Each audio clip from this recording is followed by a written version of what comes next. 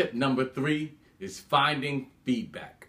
A lot of times when we're out there, finding our way along this path of success, this journey that we're striving up that ladder, we forget to follow feedback.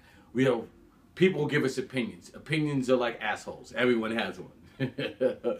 But an opinion is based on ignorance. People who give you an opinion basically have no idea what you're going through. They haven't studied what you're going through. They haven't lived it. So they're telling you what they're knowing based on total ignorance. Well, finding feedback, finding a mentor. Mark Anthony Bates said to me one time, I used to say, criticize me.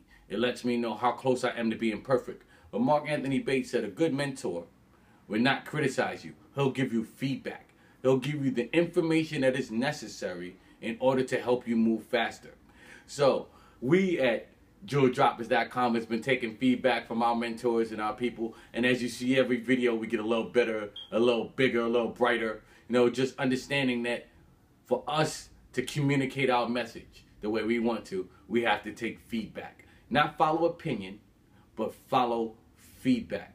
People who know what they're talking about by seeking counsel. Counselors are people who have experienced what you've gone through, either know what they're talking about through practical knowledge, or just someone who's successful in your field.